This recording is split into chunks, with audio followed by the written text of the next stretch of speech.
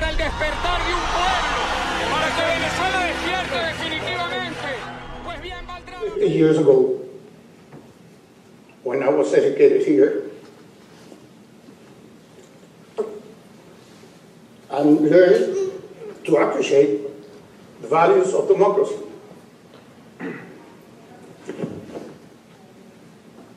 And how much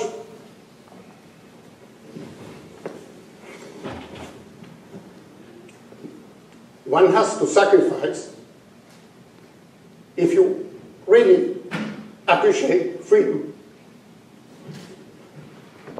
This country has been an example for the freedom of individuals, for the respect of thought, for the respect of free speech, for the respect of journalism. All of those things I learned here. I started learning here in this very right school, which, by the way, I have to congratulate the people who directed the school until the day, because, as I said, when I entered this wonderful auditorium, it makes you wish that I could re-enter school and start again. When one comes from a family that has given a lot of sacrifice to better the country that one is born, and when one realizes, like Leopoldo said very clearly, that one is a privileged person in that society, there's somehow a debt that develops within one, an obligation that develops within one to give back something to the country that has given so much to us.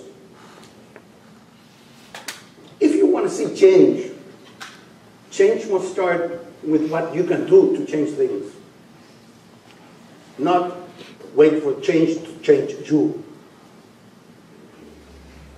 Even if we're different, in different cultures, in different countries, in the end, we are all equal.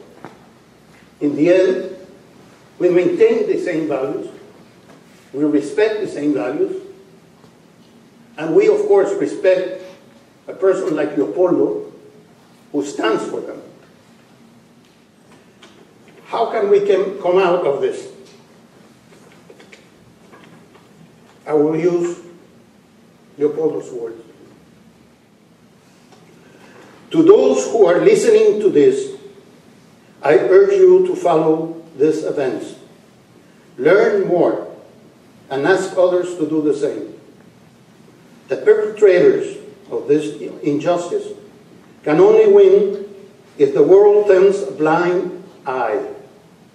But if people speak, act, and shine a spotlight on what is happening, change will come.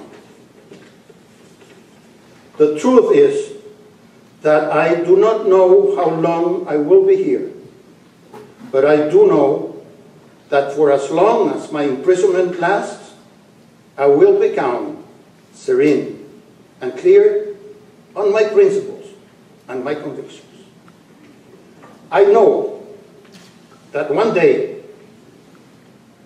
and maybe it'll be one day soon, although time is something I have learned to master and not to allow to torment me, I will live in freedom and have even more strength than before to fight for the change and for a clear democracy for Venezuela. And when that happens, I look forward to walking down the Mall of Honor.